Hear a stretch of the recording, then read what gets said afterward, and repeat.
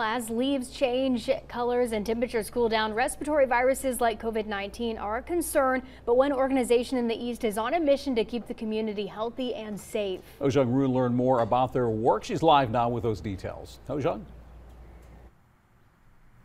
Dave and Courtney, a nonprofit called CARE, spent the afternoon giving out COVID-19 testing kits here at Sycamore Hill Church.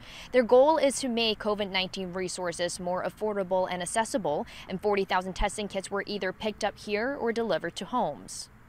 As we near the peak of flu and COVID-19 season, a nonprofit is stepping up to give out resources. They spent Monday giving out hundreds of COVID test kits in Greenville.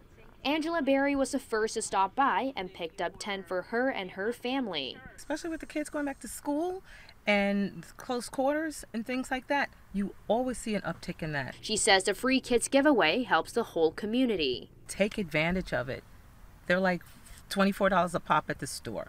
Be safe, take care of yourself, and get the word out. According to the CDC, COVID-19 hospitalization had been steadily rising since May. However, we are now trending in a positive direction, with numbers dropping since August.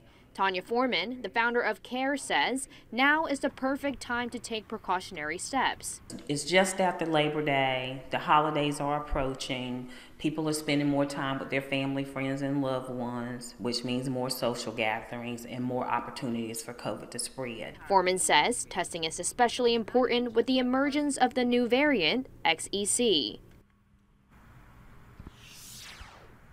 And according to the Pitt County Health Department, the new variant XEC causes similar symptoms as the past variants and does not seem more dangerous. They also say the current COVID-19 vaccine will protect you from the new variant XEC. Reporting live from Greenville, Ho-Jung Roo, WITN News. Dave and Courtney. All right, thanks, Ho-Jung. And if you didn't make it today, you have another chance. CARE will give away test kits at Farmville Community Center on Wednesday from noon until 3 p.m. once again.